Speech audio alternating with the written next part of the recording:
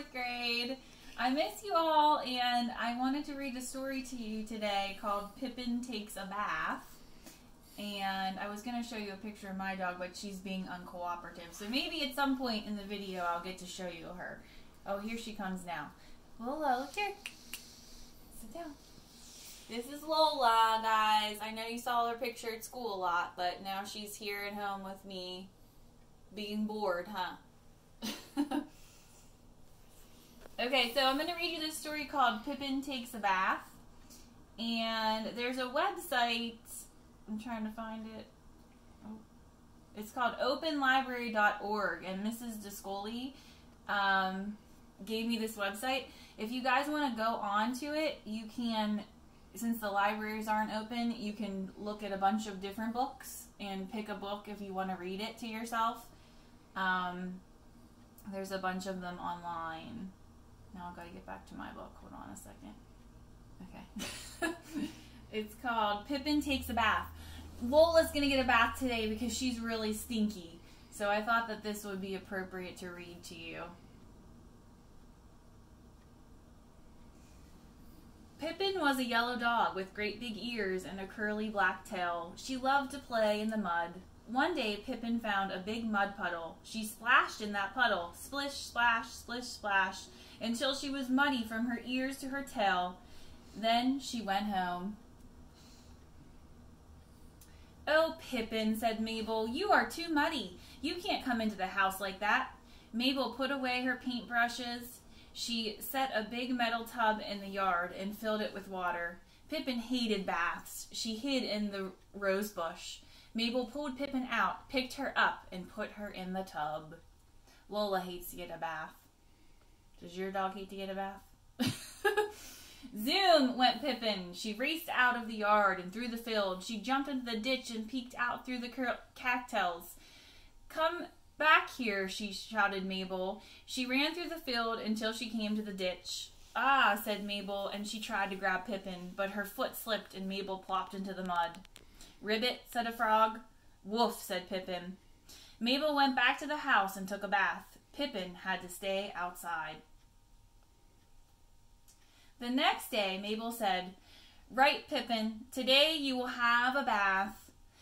She filled the big metal tub with water. Pippin hid in the tool shed. Mabel hauled Pippin out and picked her up and put her in the tub. Then she picked up the shampoo. Zoom went Pippin.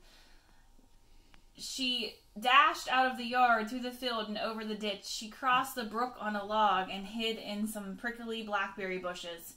"Come here," Mabel shouted. "You need a bath." Mabel ran out of the yard and through the field. She jumped over the ditch and stepped onto the log. "Ah," said Mabel, and she tripped. Right into the cold water she fell. "Quack," said a duck. "Woof," said Pippin. She licked Mabel's face. Mabel went back to the house and sat in a hot bath and drank tea. Pippin had to stay outside all alone. "Come back here," Mabel shouted. "You need a bath." Mabel ran out of the yard and through the field. She jumped over the ditch and stepped onto the log.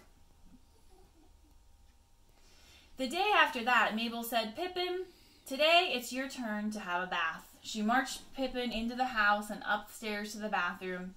Pippin darted away and hid in a closet. Mabel dragged Pippin out, carried her to the tub, and turned on the hot water. Zoom went Pippin. Splash went Mabel. Pippin dashed over the stairs and out the door. She galloped out of the yard, through the field, over the ditch, across the log, and into the woods.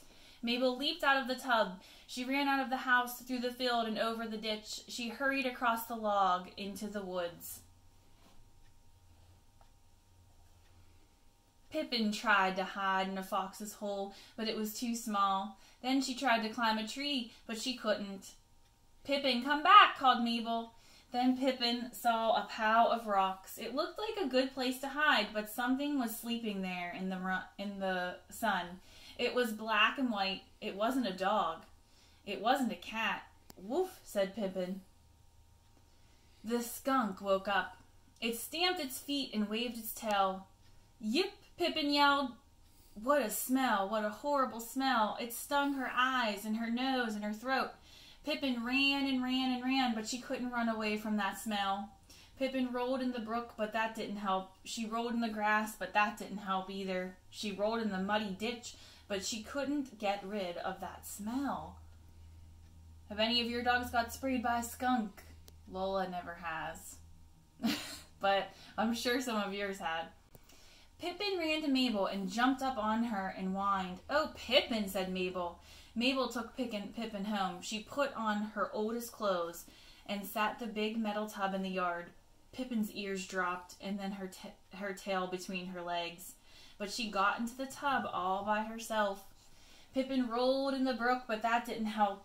She rolled in the grass, but that didn't help either. She rolled in the muddy ditch, but she couldn't get rid of that smell. First, Mabel gave Pippin a bath with tomato juice. Then Mabel gave her a bath with vinegar. Pippin whimpered. It smelled almost as bad as the skunk. "This is what happens to dogs who get sprayed by skunks," said Mabel, and she gave Pippin another bath, this time with smelly shampoo. Finally, Mabel dried her with a big green towel, but Pippin still smelled like a skunk, so she had to stay outside. The next day, Pippin took another bath, and the day after that, another. And at last, Mabel let her come into the house again. Then it rained. The mud puddle got bigger and bigger and bigger. Pippin put one paw into it. The mud oozed between her toes. It was sticky and smelled like rain and old leaves. Pippin jumped in with 4 paws. She splashed in that puddle, splish, splash, splish, splash, until she wore mud from her great big ears to her curly black tail. Then she went home. When Mabel saw Pippin, she sighed, and then she laughed. "Oh, Pippin," said Mabel. So Pippin's going to need to get another bath. Lola needs a bath. Say hi, Lola. Tell them, you are stinky, you need a bath. So I think we're going to bath her today. I hope you are all having a good time off from school, even though it's not really probably what we want to be off school for. But I hope that you're all staying healthy and, you know, doing well at home. And I miss you guys, and I hope I get to see you soon. Bye.